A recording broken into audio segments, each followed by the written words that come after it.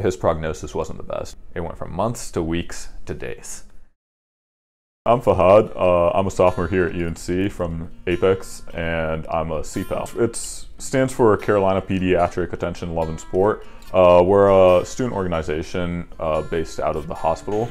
And we pair up students here at UNC with pediatric oncology patients. They can kind of just interact with each other, and the students are providing some help and support, just going visiting, playing with these kids, doing stuff that they otherwise would not usually be able to do in the hospital. We do stupid shit together. We did wheelchair races one time. It was my first pal. I met him in August of my freshman year, and he had just been diagnosed. They went in to do surgery one day for his lungs after they'd done the treatment. They thought that the scans they looked a little better.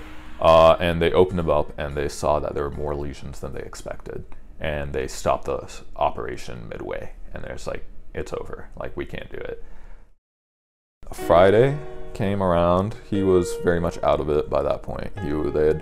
They'd kind of like gone against his wishes and just drugged him up like fuck. And he'd already they had a DNR signed and everything like that. So his oxygen saturation would drop and then it'd like come back up. It went down to like 80 and it didn't come back up. Honestly, I don't know how to even describe it. Like, kind of expected it to happen fast, but it dragged. It dragged like all hell. And it felt like the longest time ever, just staring at that monitor and him. His mom's on the bed, literally like hugging him.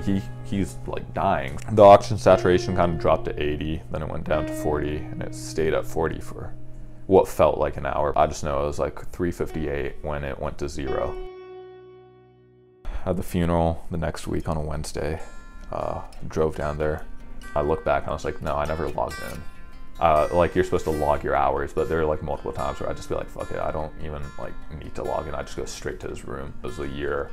It was basically like a year end basically. I was just like, damn, like he's a good friend. And I didn't realize that until later when I look back. One thing was that like over time, I'd realized that I wasn't like going as a CPAL. I was going as like he'd just become a good friend over time.